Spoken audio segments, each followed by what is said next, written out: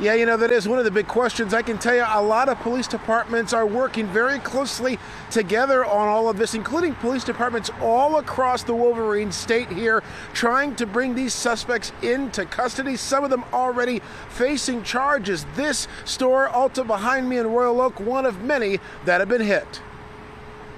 Several Metro Detroit police departments closing in on what's being called a multi-jurisdictional retail fraud ring, ripping off numerous Ulta beauty stores like this one on the 27,000 block of Woodward in Royal Oak. The scene, say investigators, looks a lot like this crew in action, captured on surveillance video robbing an Ulta outside of Philadelphia. The brazen crimes shocking to fans of the chain. It's extremely disappointing that it's come to the point where you can't even go to your local beauty store to pick up something. Tiara Judge and Jasmine Phillips, both of West Michigan, charged in that December 23rd Royal Oak heist, accused of filling shopping baskets with pricey fragrances and making a run for it, according to Royal Oak police, who coordinated with cops in Shelby Township due to the suspects being spotted at an Ulta store there. They don't care about their lives. They don't care about the other lives that they put at risk, obviously. Warren police putting pressure on the perfume pirates as well after cops say an Ulta was cleaned out there. Here's Police Commissioner Bill Dwyer.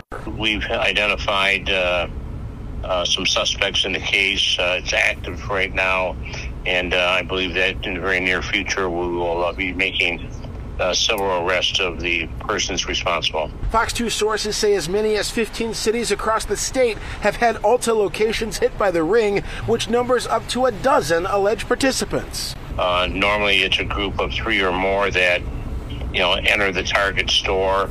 They move very quickly. They go to the most expensive merchandise they see. They swoop it up very quickly and they leave. Just outside Philadelphia, 3 women were arrested after police say they stole from several Ulta shops and other retailers out that way.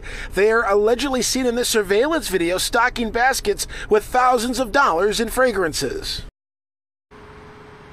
And Warren police said they expect warrants to be issued tomorrow. And police also say that no matter the business, no matter the retail organization, invest in security cameras. They say that and silent alarms that can get back to police right away, some of the best defenses that any business can make. Reporting live in Royal Oak, Dave Kinchin, Fox 2 News.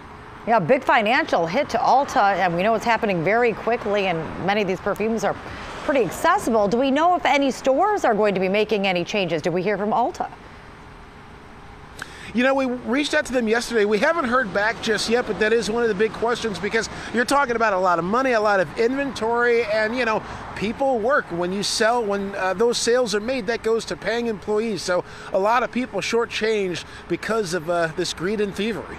Yeah, likely something will change very soon. Thank you, Dave Kinchin, for reporting live for us.